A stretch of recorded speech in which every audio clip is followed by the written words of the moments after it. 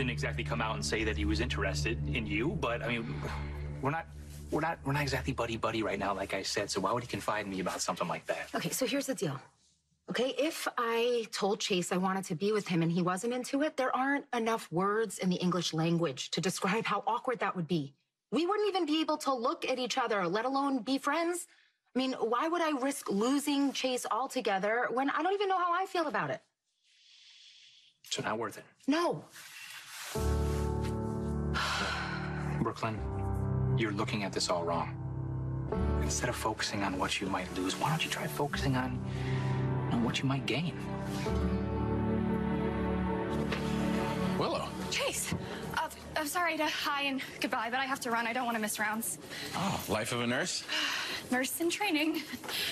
Yeah, I got so caught up talking to Brooklyn, I didn't even realize the time. Oh, you spoke to her on the phone?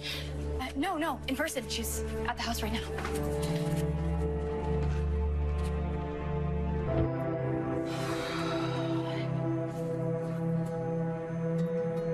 Hope you were planning on calling me to tell me you were back. You saved me the trouble. I dare you to arrest a pregnant woman. Oh, try me. I could really use a friend, so please, can I stay a while? I've seen firsthand how fiercely devoted you are to the people that you care about. I'm gonna do or say whatever it takes to make people believe that I am Bailey's father.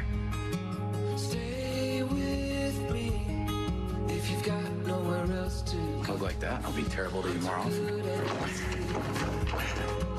Good morning to you too, Detective Chase. Maybe we should be setting some boundaries. No boundaries. I want you here. Has anyone ever told you you are a genius?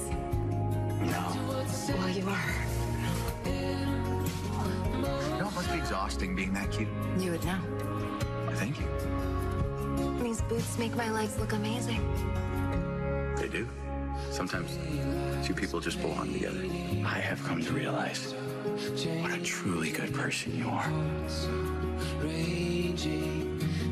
It's nice seeing you this happy. What is that look for?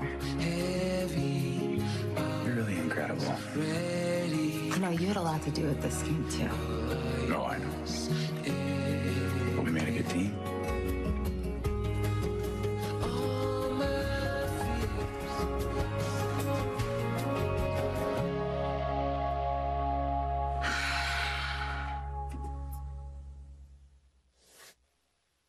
What would I even say? Hi. You're back.